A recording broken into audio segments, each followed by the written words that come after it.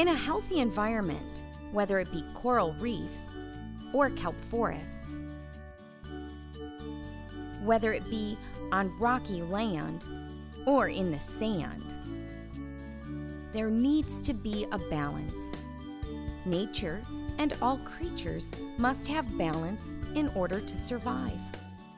Diversity means variety, which means differences in shapes, sizes, skills, and colors.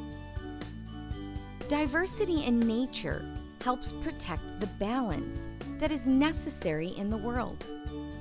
In the animal kingdom, animals rely on their distinguishing features in order to survive. Some animals might be fast, while others are slow. Some might be long, while others are short. One might be purple, while another is green. Can you think of one way that you are different from another person? This is diversity. Fish don't say to one another, "Ooh, you are too hairy," or "You are too scary." They don't say, "You are too crusty," or "You are too squishy." They don't care about the color of one another's skin.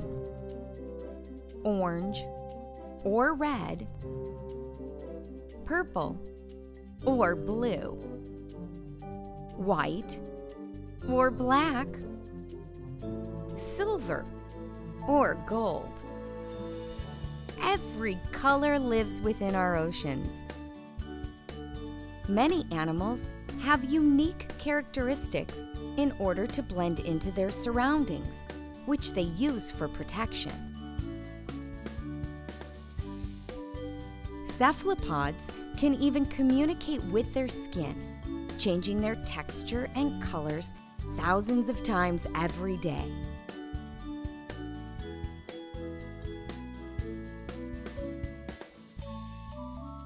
Did you know that clownfish are born male and as they grow can change to become a female? The largest fish in their family is a she, the matriarch of the anemone. The wrasses are a group of fish where the girl fish can turn into a boy fish.